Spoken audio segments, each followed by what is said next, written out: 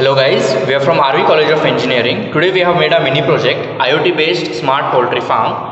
For the proper and healthy growth of chicken, we need certain parameters to measure them and to control them, such as temperature, humidity and air quality.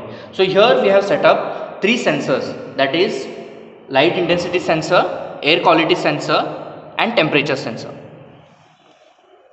Coming to our setup, this is a temperature and humidity sensor DST22. It got 2 outputs, fan and heater. This LED represents heater.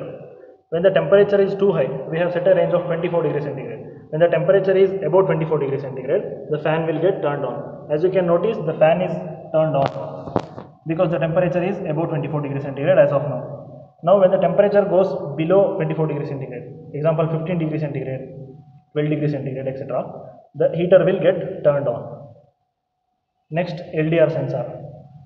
This LDR sensor for the production of eggs and for the chickens to grow from week 1 or first day to 4th week, they require 18 hours to 20 hours of sunlight.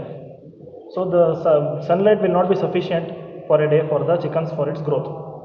Now you can notice when the light is dim, the lights will get turned on.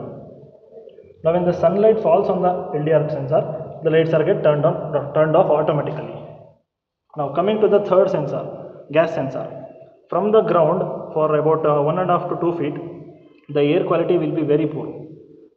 For that, the chickens does not respire properly. Respiration and respiratory problems will happen. For that purpose, we have connected a buzzer which gets a beep sound when the temperature or when the air quality is damaged.